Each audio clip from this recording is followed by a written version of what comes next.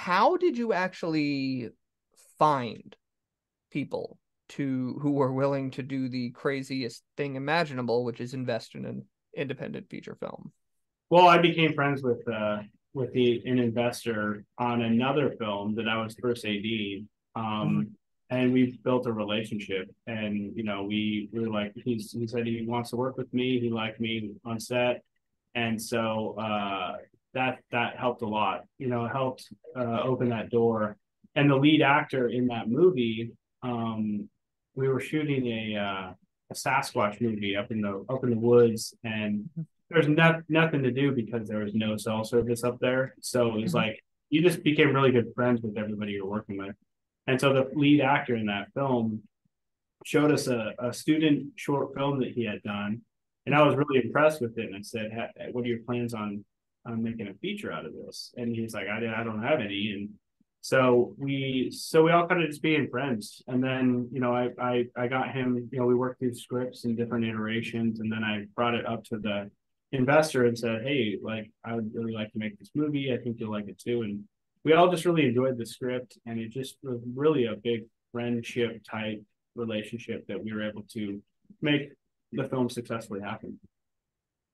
That's great. I mean, it's a I would definitely say it's successful if it made it into Sundance. Did you end up getting a decent distribution deal out of it?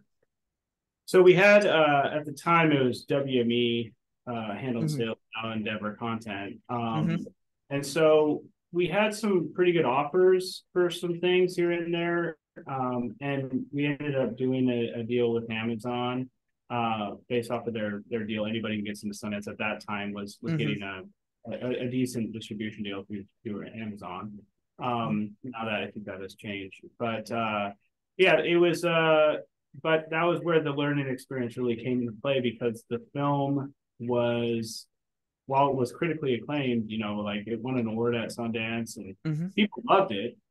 It was tough to market because of the it wasn't genre specific, and Hmm. it was quite a few different genres that were shoved into Hmm. the film, and that made it really hard. So distributors and sales companies were very honest with us. They're like, we love the movie, we just don't know how to market it.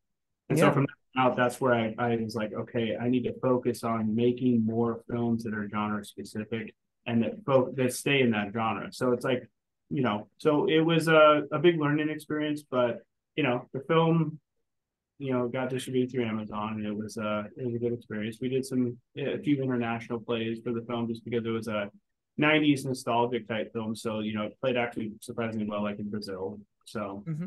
yeah. Can people watch that anywhere? Yeah, yeah, you can watch it on Amazon. So the film title is As You Are. So it's still up there.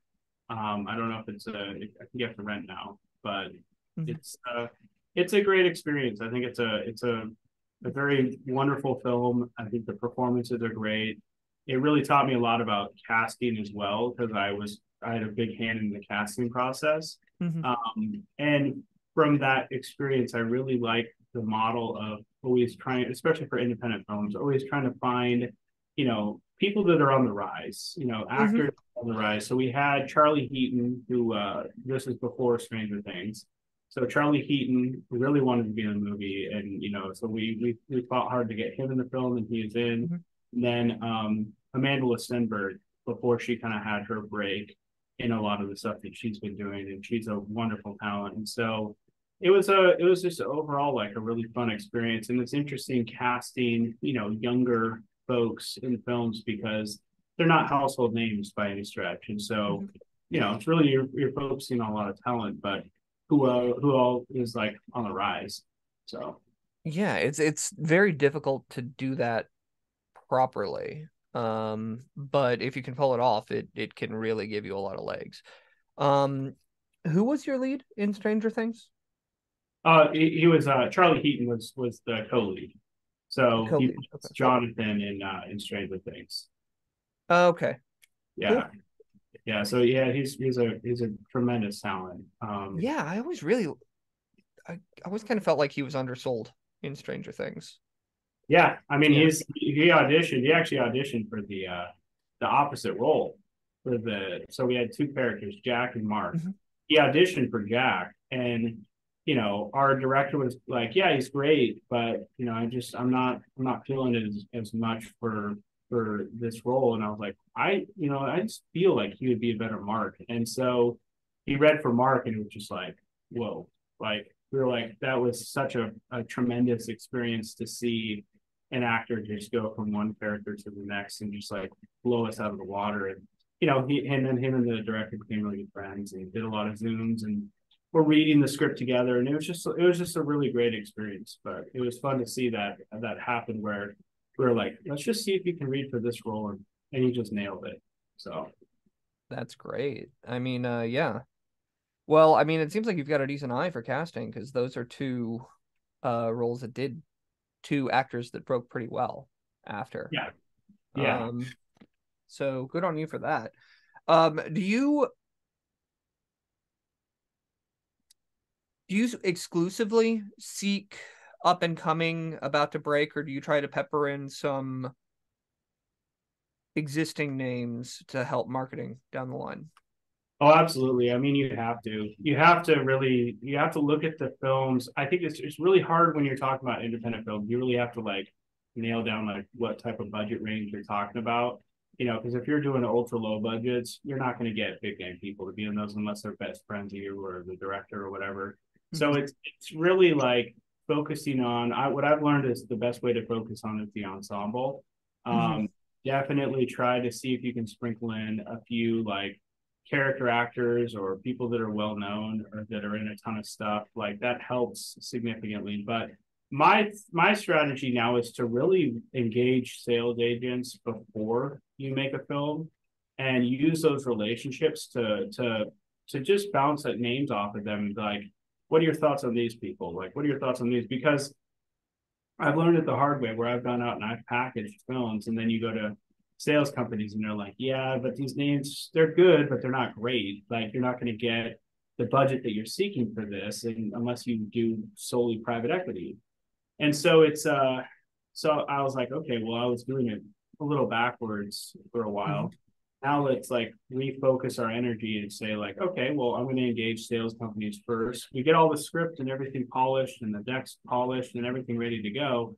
And then we go and engage sales companies and see who likes what. And that's where you have to really focus on going to the right sales company that Mhm. focus on specific genres that you're trying to make that fun for.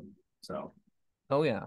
I mean, one thing I've done on that is specifically geared the bumper talent. That's probably not a term, but I think you get what I'm driving at.